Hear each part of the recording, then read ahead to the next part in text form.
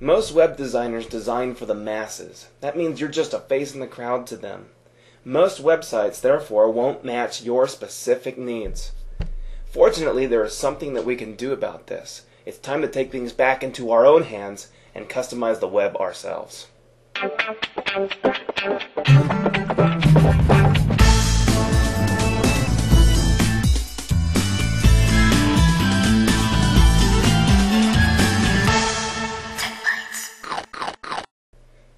Greasemonkey is an add-on for Firefox that allows you to change and edit websites that you are viewing on the web by running local-side JavaScripts. What this means to you is that by the use of scripts that other people have made, or if you know how to script, you can use them yourself, you can change the web. That means taking ads away from a certain website, adding functionality, changing the way it looks, or even blending two websites together. All of this can be done with the use of Greasemonkey and much more. Greasemonkey is available mostly for Firefox, but if you do have another browser, there may be a way that you can get it on there. Just refer to today's companion article to learn more about that and to see step-by-step instructions for everything in today's video. With that, let's get started. I'm going to show you how to use Greasemonkey. So the first thing you're going to need to do is get a copy of Greasemonkey from the Mozilla add-ons page. If you need help doing this, check out our second video, Firefox Basics.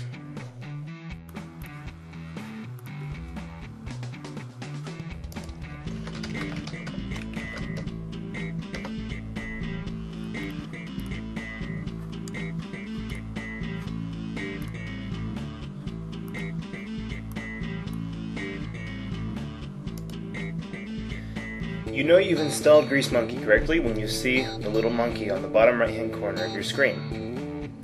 You can click him to turn him off. The grayscale frowning face means that Greasemonkey is not processing any scripts, and when he's in color and happy, that means that he's processing scripts. By right clicking the monkey, you can access the different controls inside of Greasemonkey, such as making a new script or managing your existing scripts. Well, right now we don't have any scripts, so let's go and tackle that next. The best place to get your scripts from is userscripts.org.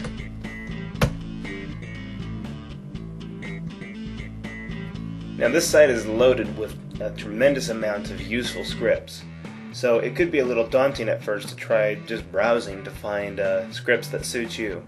So a good way to do it is to go first to a site that you know that you want to edit. For instance, let's go to eBay.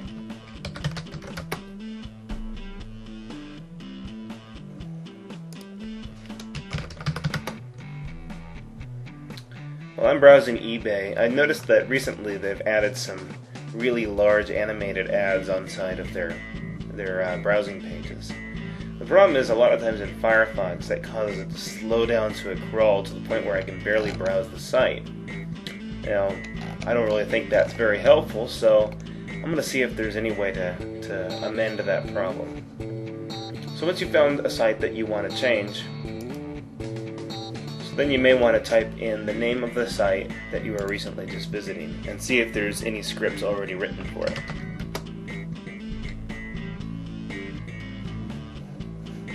Behold, it looks like the users have been busy on this one. There are plenty of scripts to choose from. But there's a lot here, so maybe I'm just going to try and narrow it down a little bit by adding another term to my search. By typing in eBay ad, I found a script that is attached to those keywords that says it will remove most of the ads and iframes from eBay's search results, which is exactly what I was having trouble with. So all I have to do is click that name and then click install this script. Greasemonkey automatically recognizes that this script is for it. So you wait till the screen comes up and press install. Now we can go back to eBay, hit refresh and see what happened. But will you look at that, it took out the things that were bothering my Firefox.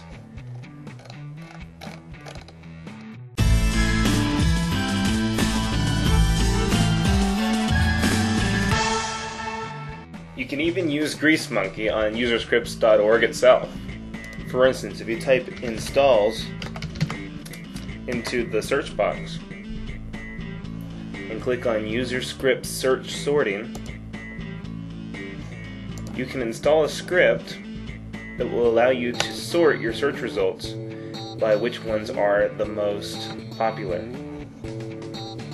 So for instance, another script we might want to look up is maybe some changes we can make to Gmail. I use Gmail all the time, so it's important to me that it be changed to my liking. So let's go back to user scripts and type in Gmail.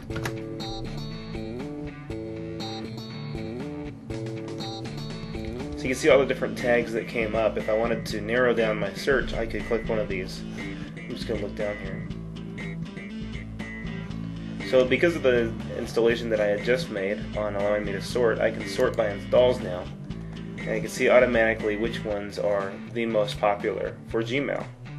So this adds all kinds of things. This adds a delete button to the interface. I can add a calendar feed, or a Gmail Super Clean, which is a whole new interface. Let's go ahead and try that. This apparently will change the entire look of Gmail for me. So let's give it a shot.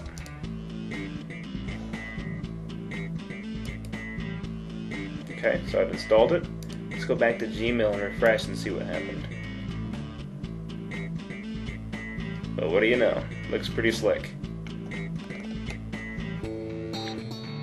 So why stop there? Let's try increasing the functionality of Gmail too.